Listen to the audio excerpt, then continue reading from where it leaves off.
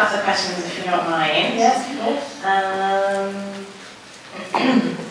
So, when did you decide to turn your personal crisis into a documentary film? Well, that's a good question. It was the puppets arriving in the house, and all sitting there with faces and histories and there's expectation, So yeah, it was their idea. And the personal prize, it was cathartic, and I decided the film is self-funded as well. It was mainly my adventure, and for it to be in a film festival was just way more than I ever expected, and I'm so happy it is. But I did it for the fun of the doing, and so yeah, the fact that I'm sharing it with so many people is slightly unexpected, because all those video diaries, no one was watching, and now they are. I'm very glad that. Does anyone have any questions?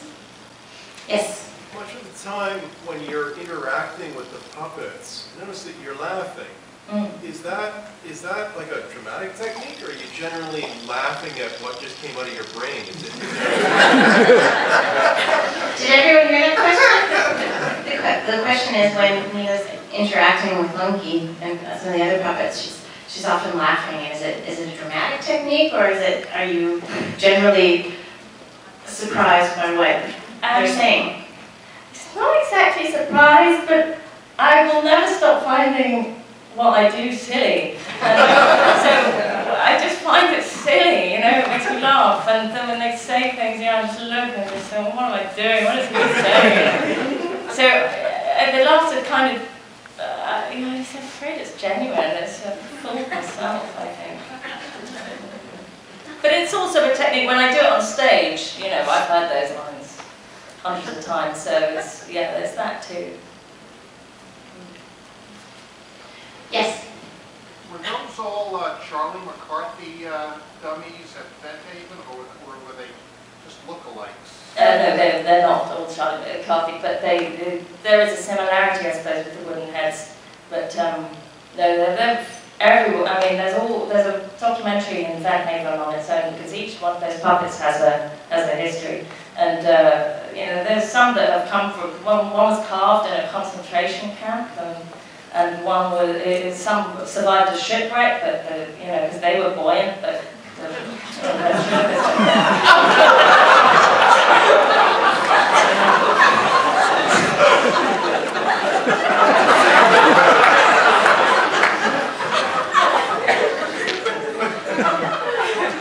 Yes. Could you tell us a little bit more about the inspiration, about how Ken chose this for you, or you chose it together, or?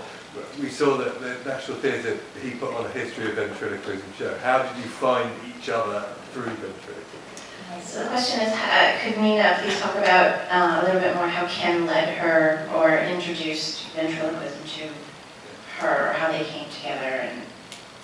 Well, our relationship was before the ventriloquism. The ventriloquism was sort of the legacy of that relationship in a strange way. When I stopped being with Ken, and I stopped working with Ken, he was a director mainly, I went to the Royal Shakespeare Company, and I was working there as a serious actress. And I think it was his mischief that he was just thought Nina's getting too mainstream, to subvert that. And he sent a teach yourself ventriloquism kit to the stage door. And I wasn't getting on with the voice department at the Royal Shakespeare Company, and he said, if you want to really learn about voice, become a ventriloquist, because they're an actor of that. So, yeah, I might digress. I've slightly forgotten my question. The question was, how did he get me to be a ventriloquist? Yes. Yeah, so he bought me that. He also always said to me that I was a clown that didn't want to wear the nose, and so he thought this was perfect for that, and he was right.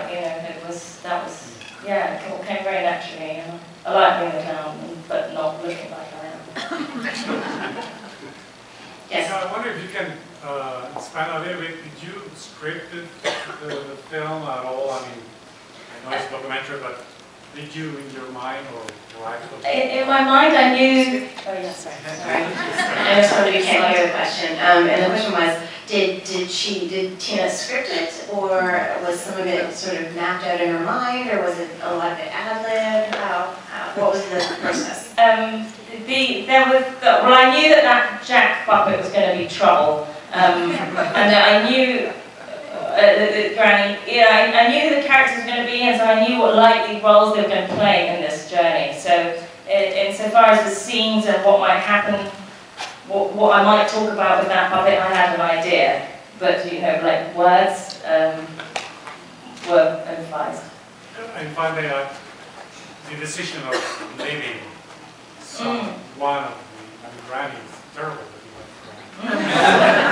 But I've had a duplicate made, and I've used her today now, and I've put her into live shows now, because that sort of spoils it maybe, but I just really like that character, so I had to make an exact one from the mold, and she's alive and well.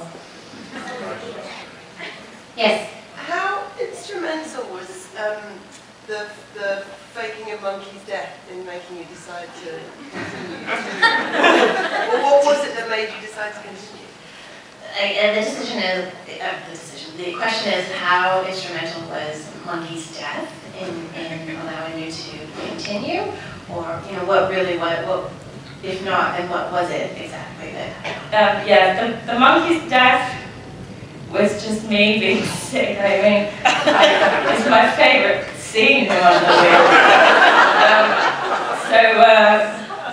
But I know that that's staged, that scene, by Monkey, and so but I know that I would be genuinely upset if that happened to my only monkey.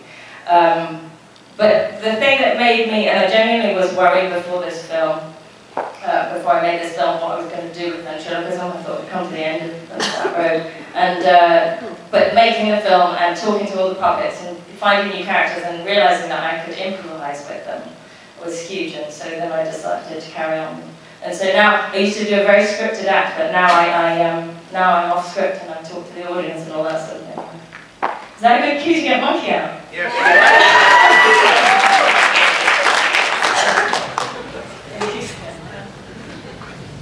Hello everyone.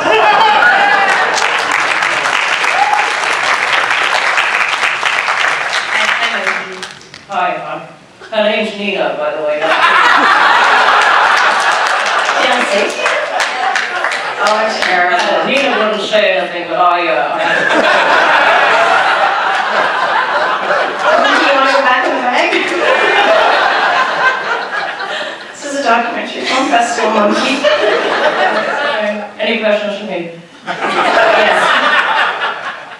Monkey, do you plan on starring in any more films soon? Yeah, lots.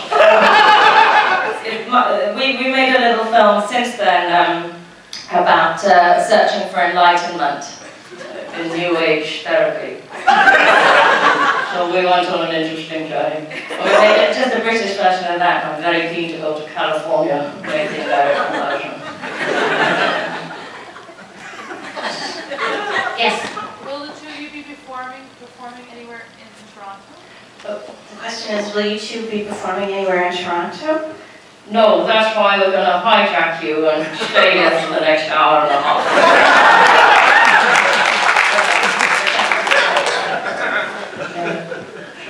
Shall we wrap it up? You just arrived. One more question. Well, for Monkey, who would win a fight, you or Lamb Chop? The question is, for Monkey, who would win in a fight, you or Lamb Chop? How are you going to answer that one? I don't know, waiting for you to think of something. Mint sauce is all I'm saying.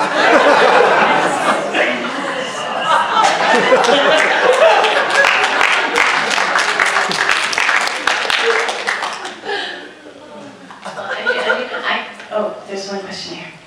Just, is this film in release somewhere where you can purchase a DVD, or is The there a question plan is, for that? when can you purchase it on DVD yet, and when might we expect you? It's a bit soon for the DVD, but yeah, it's been bought by the BBC in the UK, and will be be on TV there, but you know, America, we can organise back out. I think we have time for one last question, yes. Is there a website we can follow the details and find out when it's available? Yes, I think it'll be available by October probably. But the website, ninaconti.co.uk. Thank you so much, Nina.